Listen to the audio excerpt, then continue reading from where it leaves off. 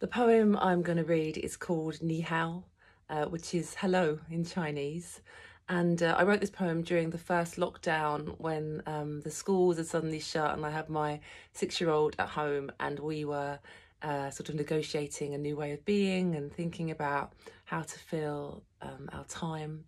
But I'd also recently separated from my son's father, and I think that's another level of solitude implied in this poem, which is from my new book called The Kids, which is a book of sonnets all about young people and youth, which is out next year.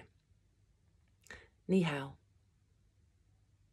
In bed this morning, reading Adrian Rich, Rory beside me, watching a lime green monster called Muzzy on his iPad.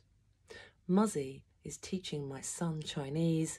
Ni hao, the boy says over and over. Outside, the birds have been saying hello for hours, and the early sky has finally bloomed to blue.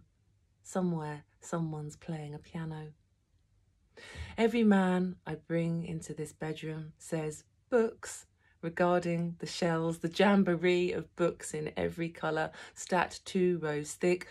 Who knows how many words, not all of them read.